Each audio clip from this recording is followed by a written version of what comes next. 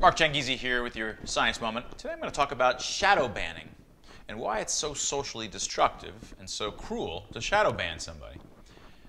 A ban would be, let's say, in the comments section of some magazine where they just say, look, you've been a troll, you're not allowed to comment here anymore. So you're just sort of kicked off. On Reddit or wherever it might be, a ban is just you're not allowed to be there, or you're suspended from Twitter, it might be. Now, a shadow ban is where you don't know that you've been banned.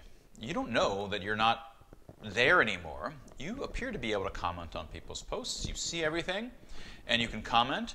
But unbeknownst to you, nobody sees what you're doing. Nobody has any idea that you're not there. So this is fundamentally cruel in the sense that people don't even realize that all of the interactions that they're having, people aren't really replying to them or treating them in the normal way, and they're wondering why. All of the interactions they're having are for naught. Right? Now, imagine this in real life. So what would this be like in real life? I mean, I like to interact and go to coffee shops. I like to interact with real people in the real world. They get to know who I am a little bit, you know, these small interactions every day. And over time, they say, oh, yeah, there's this guy. He comes to, you know, they don't necessarily know anything about me personally. But, yeah, there's this guy. He comes in. He's nice or whatever. And we chat a little bit at the coffee shop. But all of these places around town, slowly, people get to know who I am. But imagine being shadow banned. So I come, and I think I'm having these interactions. But they have no memory that I was ever there. I wasn't really ever part of their world. They don't ever realize that I was there. What would it be like to be shadow banned in real life? It's really hard to imagine. But in a sense, right, this is what masks do. I can spend all my time at these different kinds of coffee shops, stores, interact on the street, everywhere I go, and I'm having these interactions with people.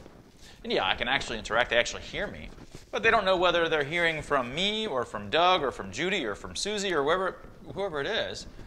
I'm the same person as any of these others. My identity is lost in these interactions. It doesn't build up over time as the guy that's like this, where he seems interested in this kinds of things. No, masks are effectively a way to shadow ban all of us within society, and it gives you another kind of sense in which once you understand how damaging shadow bans are online, you can then better appreciate how damaging socially face masks are in real life. That was your science moment.